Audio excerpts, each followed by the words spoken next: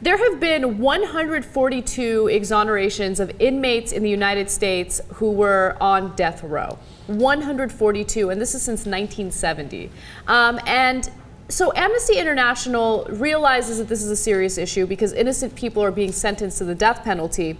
So they put out this very, very impressive ad campaign. And what they did is they took photos, and these are, replicas of what innocent inmates ate for their last meal before being executed. So let's look at the first one. So this was Claude Jones's last meal. He was executed in 2000. He was proved to be innocent in 2010.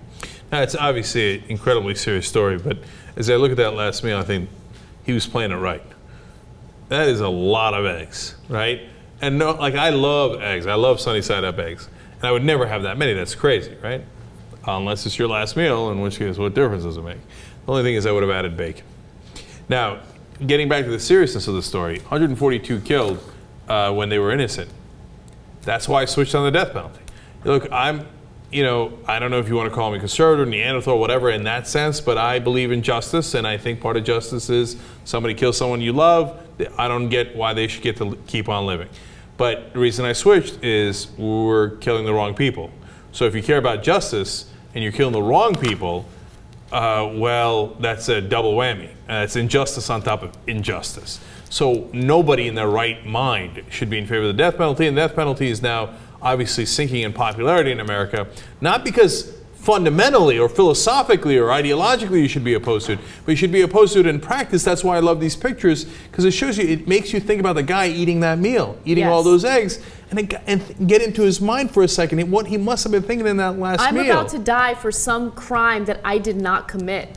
And you have to come to terms with that. And there have been cases of death row inmates who have been exonerated, and of course they get interviewed by the media, and they talk about what it's like to accept it and just kind of move on and know that, all right, well, it's the end for me.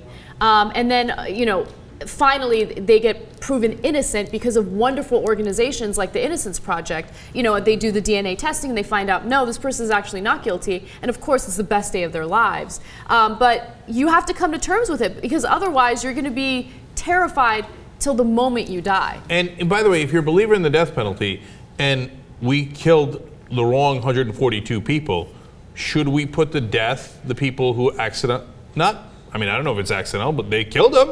They killed him, right? Well, also the prosecutor, yes. Should we put them to death? I mean, there are cases where the prosecutors, or even the person, the lawyer, the public defender who is trying to make a case in favor of their innocence, right, will plant evidence. Like, we've done stories like that, right, where they will find evidence and they'll hide it so the person will get convicted, because they just want the case to move on. They just want to convict someone. Because they want to win. They want to win. Yeah. I'd put that guy in jail. But if you're a believer in the death penalty, then you do kill the prosecutor. And then if you get that wrong, do you kill the prosecutor who killed the prosecutor? See, this is madness. Yeah. So, and they bring it to life here with these pictures. And, as you look through them, you think, oh, well, that guy liked steak and this guy liked... All right, so this is David Spence's last meal. He was executed in 1997. He was presumed innocent in 2000. And it makes it personalized, because I like chicken wings, I like Coke. What meal would I have eaten, right? And then you're in his shoes and knowing that they were innocent. There's one more. Ruben Cantus, this last meal was given to him before he was executed in 1993. He was proven innocent in 2010. How can you be in favor of it? It doesn't make any sense. If you were absolutely certain we were killing the right guys, then it's an interesting question. But we're absolutely certain that we're not absolutely certain. We're positive that we've killed the wrong guys, and we probably will again.